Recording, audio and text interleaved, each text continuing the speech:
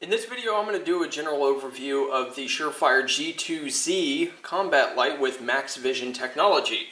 So, anyways, this light has not really gotten all that much good attention, I guess you could say, so I'm going to try to fill that in, but this is just going to be an overview, and it's going to be more of a practical one. So, I don't have the lanyard on there, but I pulled it out to show you that you do get a lanyard with it. Being that this is advertised as a combat light, and it works very well as one in my initial impressions, I see it as basically useless. So this light is probably one of the best lights that you're going to find if you want to shoot a pistol with a handheld light and use the syringe technique, cigar technique, Surefire technique, whatever you want to call it, Rogers technique.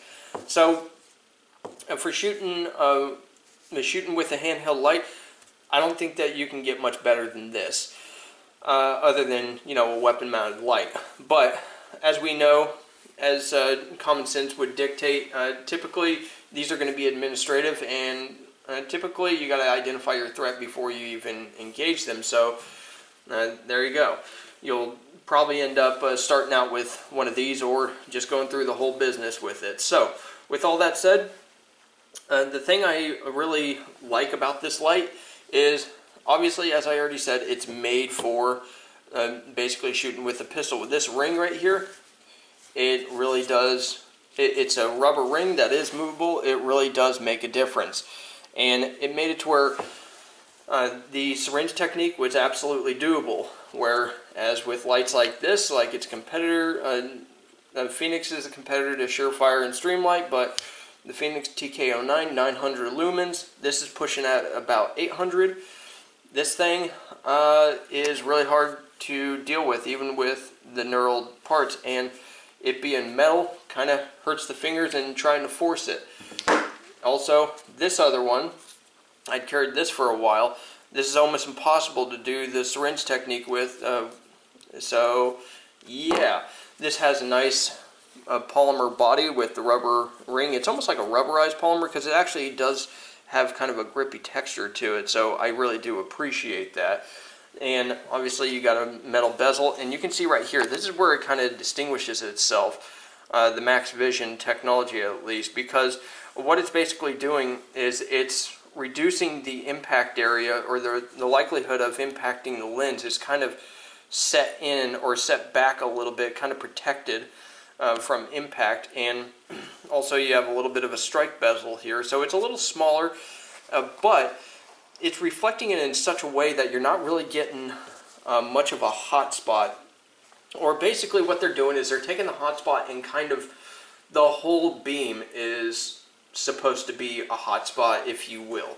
So it broadens it out and makes the whole area nice and bright. It distributes the lumens. So you're getting about 800 lumens in a package that is 4 3/4 inches long, which I think is almost the perfect size. And the bezel is equalized in size by this little ring right here. So I really do appreciate this. So let me go ahead and show you a video of comparing this light against its competitor, or at least one of the other lights I was using, the Phoenix TK09 and the Streamlight ProTac 1L. First light here is a TK09, 900 lumens. Here you can see, if this will focus, obviously you got a pretty bright hot spot,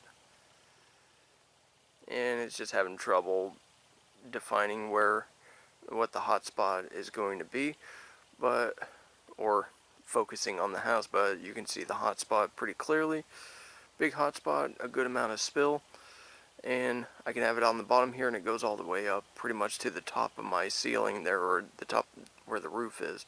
So pretty good amount of light out of this flashlight. And then here you have the Surefire G2Z, so I'll have it at about the same point, and it gives about as much, maybe a little less as far as the overall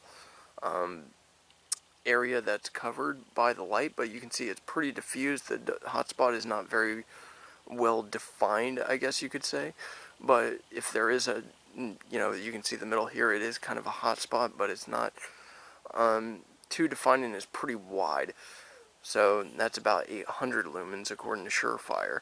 And then just for comparison's sake, you have the Streamlight ProTac 1L.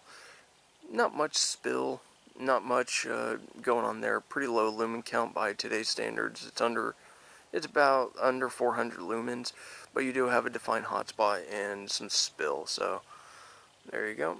That would be your comparison. And then here's the Surefire, and then you have the Phoenix TK09, and it's setting off my lights. So there you go. There's a comparison right there.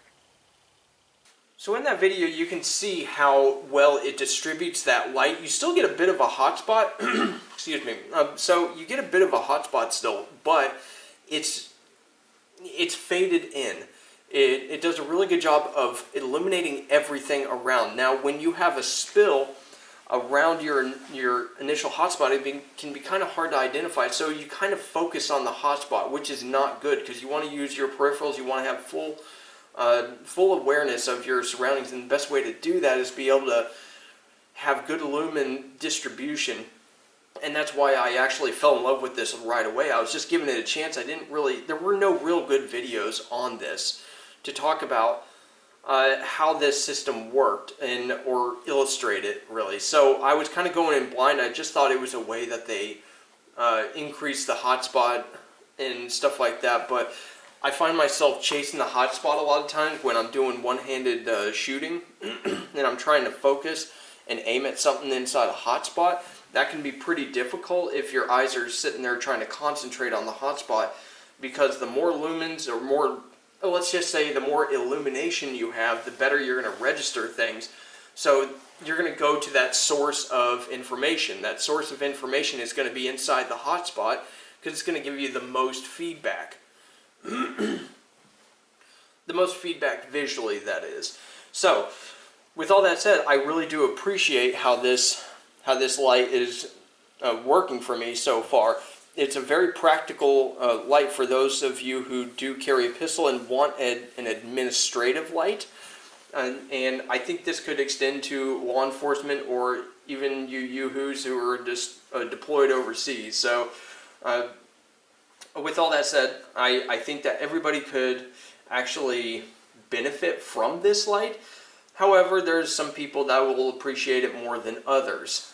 But with all that said, this is just my quick overview of this light. I do still need to do a performance review talking about how it performs on a certain batteries and stuff like that, how it performs long term, I guess you could say, from carrying it and using it in different roles. So this was just an overview, kind of introduce you to this light and why I appreciate it already.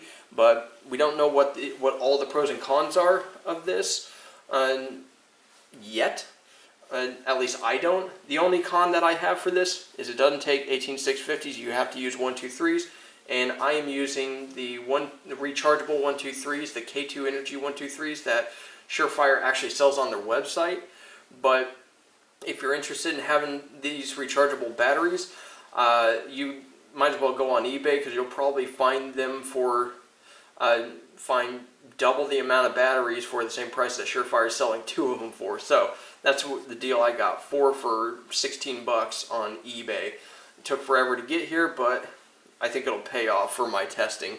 The only issue is it'll last about half as long, supposedly, than the disposable 123s. So with all that said, I appreciate you guys watching. Go ahead and leave a comment below if you guys have any experience with this specific light. I know that I've found so many videos on the G2X, but a light that has a single output, always on high, it's not something that's going to disrupt you like this one, where you're rotating through everything as you're scanning. So I think that it works pretty well for what it needs to do. But we'll save all that jazz for the performance review here in however long it takes me to go ahead and get really familiar with it. So thanks a lot for watching, and you guys have a good one.